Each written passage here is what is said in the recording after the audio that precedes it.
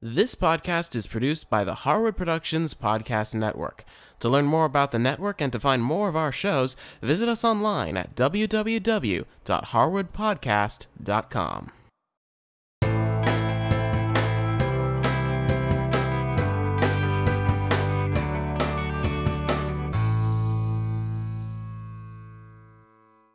Hey guys, this is Cameron Harris again, back with another episode of Sketchup, a 3D Toolbox. This is episode number 6, and today we're going to be talking about the push-pull tool. Now, the name is a little bit confusing, but basically what it does is it extrudes two-dimensional objects, which is what we've been working with up until now, into three-dimensional objects. This is very powerful, and this is the way you really start to model things in 3 dimensions in SketchUp. So let's dive right into it. Alright, so as usual, I've got my push-pull tool project up here. And now we're starting with an empty project as usual.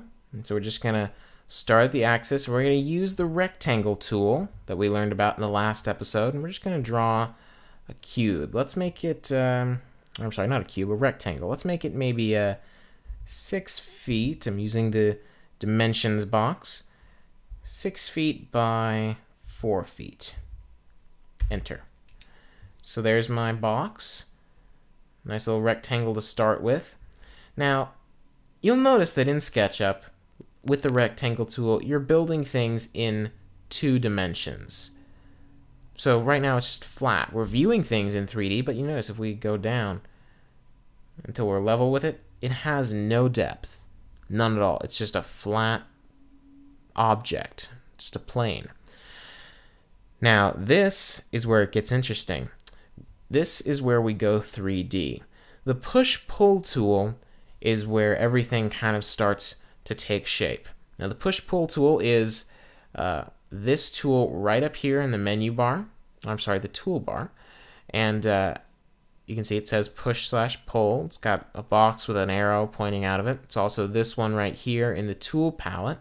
You can just select it to activate that tool. And its shortcut is also the letter P. So if you're in like selection tool and you say P for push pull, switches right over to it. And this is also a nice little tip. If you hover over a tool in the toolbar, it'll actually say, I'm sorry, not in the toolbar, the tool palette, it'll actually say in brackets next to it, P. That's its shortcut.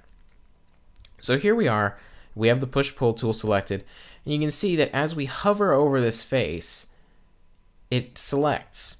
So that means that the push-pull tool is going to be working on this face if we were to click on it, which we do want to click on it. So we click once. And you can see now we've got a hold of it and we're like pulling it. We're pulling it right up into 3 dimensions. So we're actually giving it height now. We're giving it depth. We're giving it basically 3 dimensions. And you can see, just like with the rectangle tool where we had our dimensions box, you can see right down at the bottom there, it says distance. And that's how tall we're pushing and pulling this. So you can see right now it's about 1 foot 10 and 7/8 of an inch. Well, that's not really what we're going for. I mean, we could, just keep going up and up and up until we finally got something we liked, but just like with the rectangle tool, we can just type in a value. So let's say we want this to be 3 feet tall. I can just type in 3 apostrophe for 3 feet, enter, and there it goes. It's extruded it into 3D, and we now have a very nice little box. And this could be a room, this could be pretty much anything. Now the push-pull tool doesn't only work with flat objects, because I mean really this is just a bunch of flat planes or faces arranged with lines into a 3D thing. So we can still push and pull these things. And not just up. Like I could grab this thing here and drag it up. Say I wanted to add another 2 feet or so. Click again, and there it goes. I can also grab these sides. So let's say I want this room, it's a little bit skinny. Let's say I want it to be a little bit wider. I can just grab onto this side and just click and pull. Just like this. Now this is another very useful tip with the push-pull tool. Let's say I make this building taller. I click and drag it up. Let's say I make it taller by 1 foot. So type in 1 apostrophe, enter. Well, let's say I think, you know what, I want to kind of make that scale. So I want it to be 1 foot taller, but I want it to be 1 foot wider as well. Well, I could grab this thing here and type in 1 foot again. But I can also double tap. If I double click, it extrudes it out another foot. So let's say I push pull this guy out maybe 9 inches or so, and then I double click the top face, it extrudes it out 9 inches. So whatever my last value was, just double tapping any surface applies the same thing to it. Now there is one last thing to talk about with the push-pull tool, and that's pretty powerful. You'll notice that if I were to grab this face here and pull it up,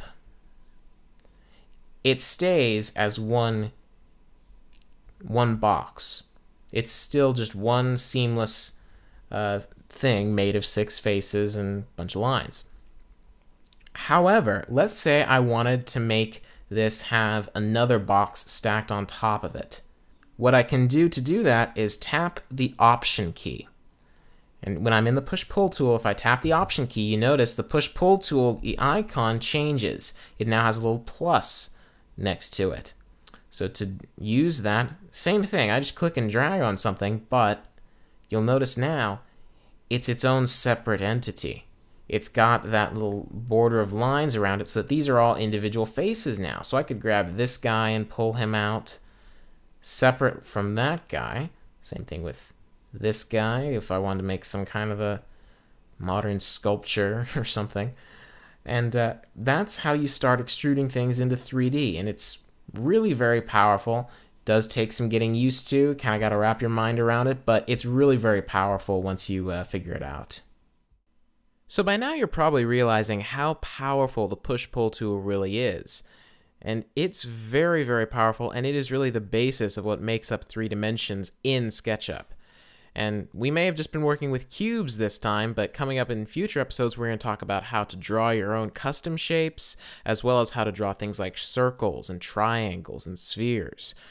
In the meantime, you can visit us online at www.harwoodpodcast.com. There you can check out our show notes, download lesson files, as well as be involved with our forums. And if you have any questions or comments for us, send us an email. We are at harwoodpodcast@comcast.net. Until next time, I'll just say goodbye and good modeling.